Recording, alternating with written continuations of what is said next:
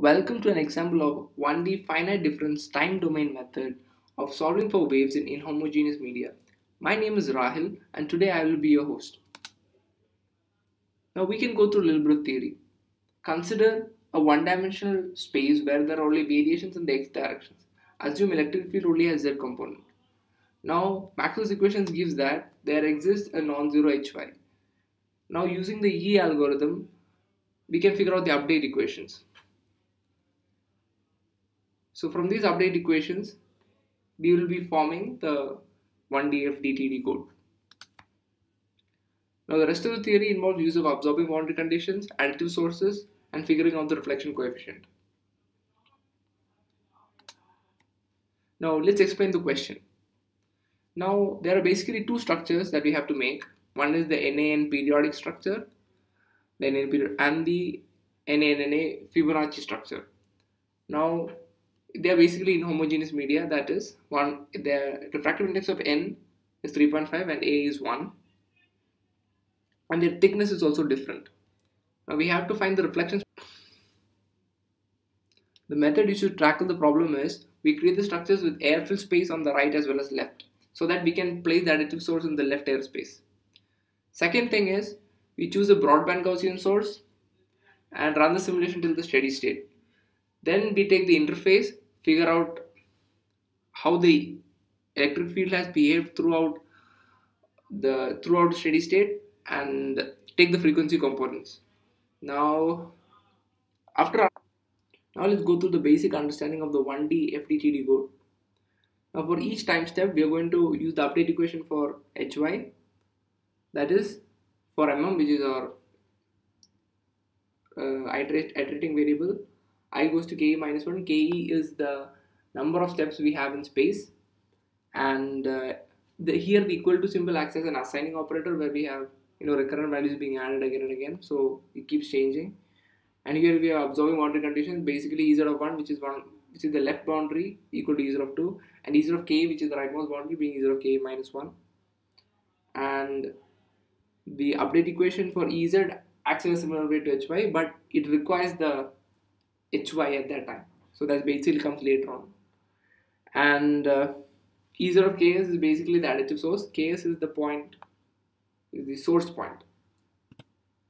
Now the main points or values we have to figure out in the code involve the parameters, that is basically delta x, step and time, that is 0.01 meters that chosen, and delta t equal to delta x by c.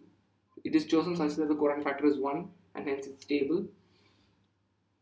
Now the position of interface between the left airfill and the NAND structure is at index 17 for both cases, for both the Fibonacci as well as the periodic NAND structure. Thickness of N2A is 1.618, which is basically root 5 plus 1 by 2.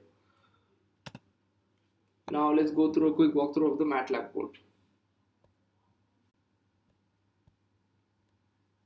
Looking at the code, there are three main scripts: the Fdtd script, the question 1a and question 1b. Now the Fdtd script is a simple one wherein you have a Gaussian pulse being sent, and the spread, if it's 32 it's narrowband, and if it's 6 it's broadband. Now I have send both 6 and 32. First off, let's say we're sending 32, and the code does two things. The first thing being, it shows a movie of the Gaussian pulse moving in the domain. Second thing, it stores the value of Ez at 70, which is basically the value at the interface.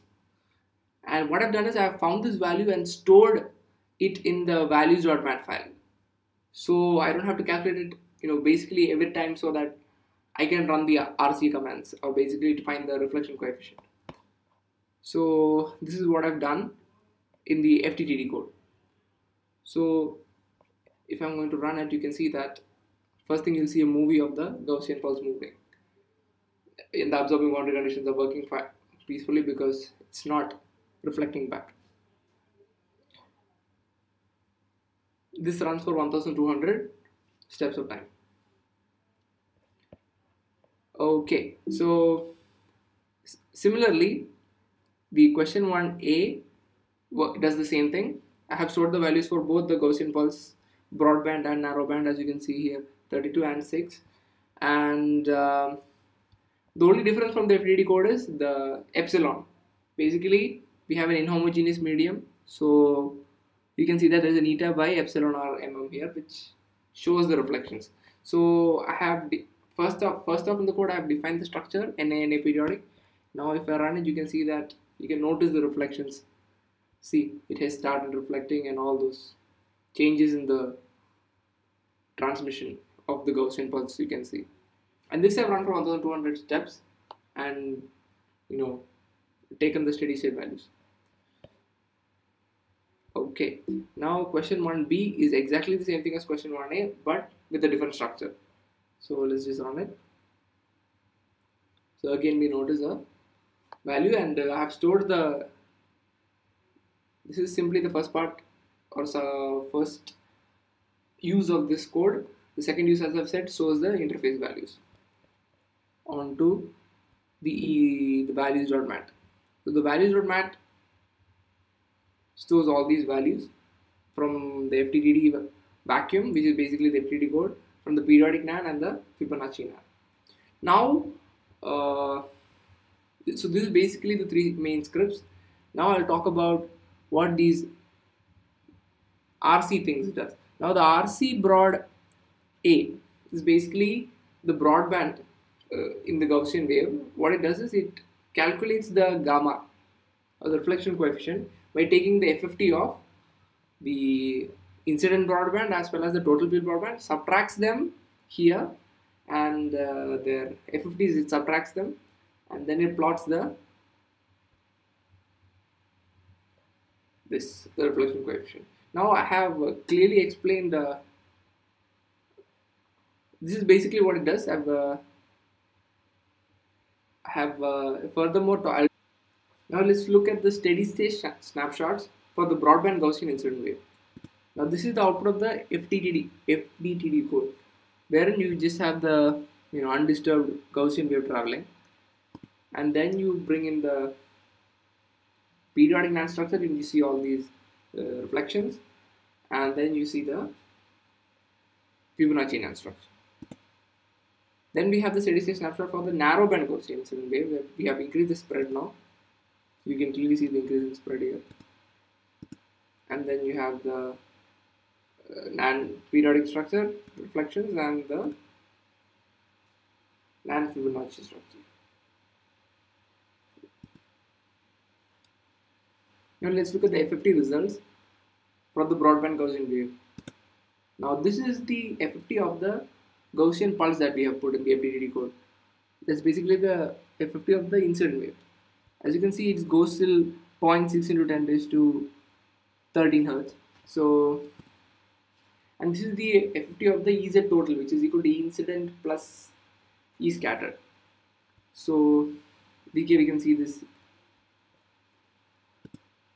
And this is the reflection coefficient. This is basically the E total minus E incident, and we took the FFT of that, and boom, we have it from 0 to 1, and you can see all these.